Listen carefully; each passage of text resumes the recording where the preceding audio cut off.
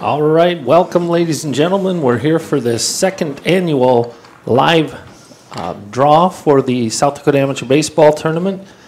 We've got the commissioners up front that will be doing the draw. Actually, the vice president of the association is Rock Fellow. Herb Sundahl is the secretary treasurer, and Brock Sundahl is the commissioner from, I believe it's District 3, the Pony Hills League. We're about to get going here. I'm joined by the real deal, Ryan Deal. This is Brock Greenfield, and we're going to bring you all the draft or all the pairings.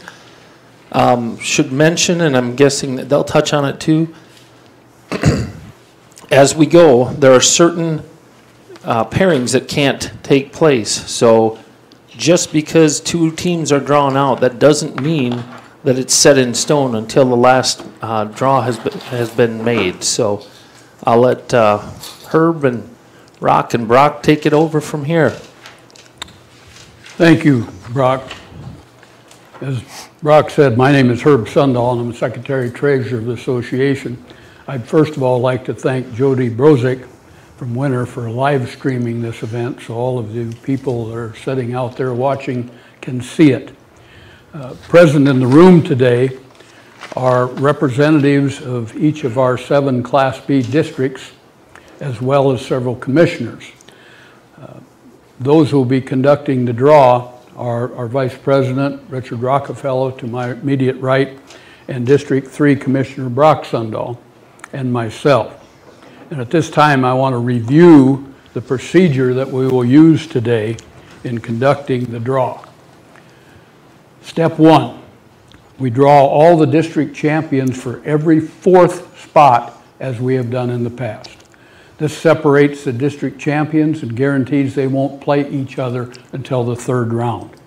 Step 2, we place the Rep 1 team from the 1st district tramp drawn and insert it in game 16B, which is the former 8th champion spot.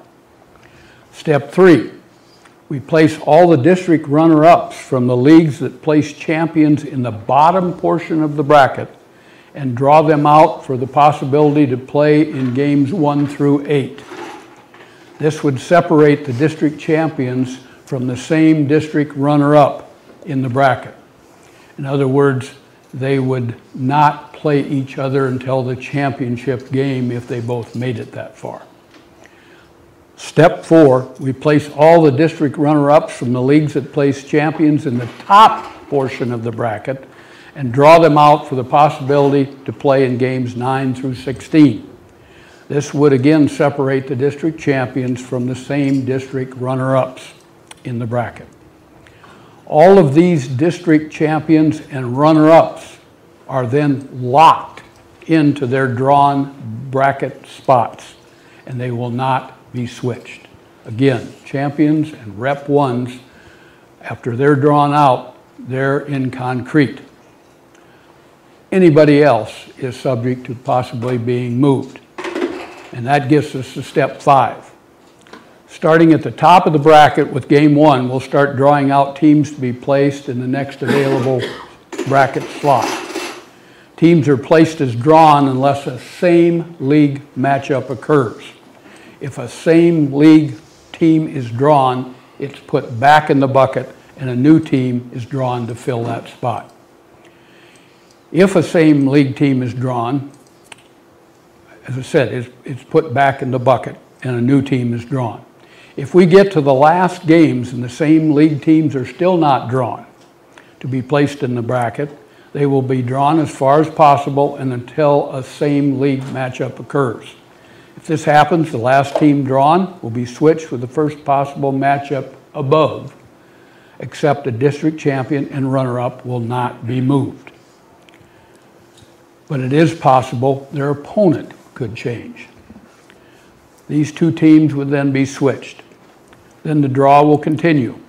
If the above scenario occurs again, the second team drawn will be switched with the next possible matchup above the prior switched match or prior switched team.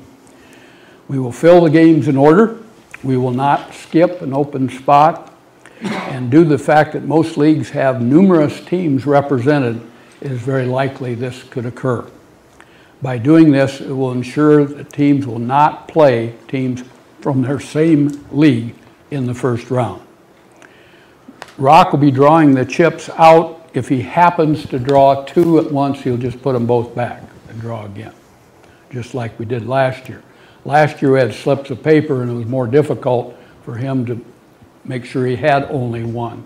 Hopefully with the chips it'll be a little easier. Time will tell. So that's the procedure. We would ask for quiet in the room so that the live stream viewers can hear as we announce the draw. Also, if you do not like the procedure, you certainly may propose changes for next year, but not today, as we will follow the procedures I read as those have been approved by the Amateur Baseball Commission for this year. Once the Class B draw is completed, we will also give you the A brackets that we have. So I think we're ready to start. First thing we'll do is we'll put all the district champions in the bucket. So this will be for game 2B. 3 plat bankers. Planking bankers. All right, in 2B, when I say A, I mean top of the bracket. When I say B, I mean bottom of the bracket. So this is in game 2B, and that's the Plankington Bankers. There are 2 Plankington teams, so we have to identify some of them by their second name. The next champion drawn District 1, Millbank. is for game 4B, and that's Millbank. So 4B will be Millbank. B. Champions are always the home team. The next draw, They're the home in team. the first round. The next draw will be for 6B.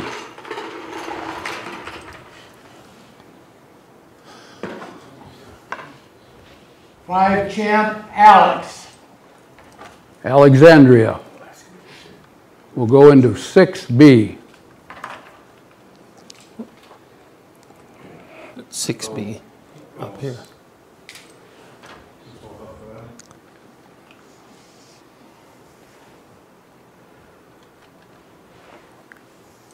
For those watching, I've asked Jody whenever we get to going a little too fast to hold up his hand, and we'll pause till they get caught up entering the teams.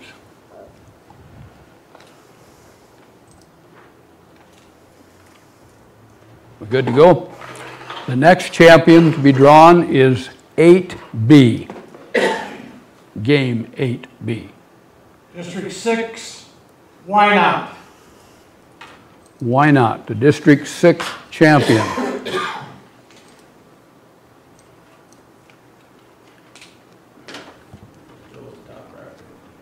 That completes the top bracket for champions.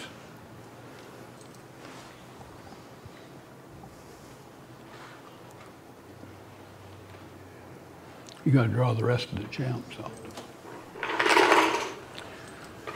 This one will be in game 10B.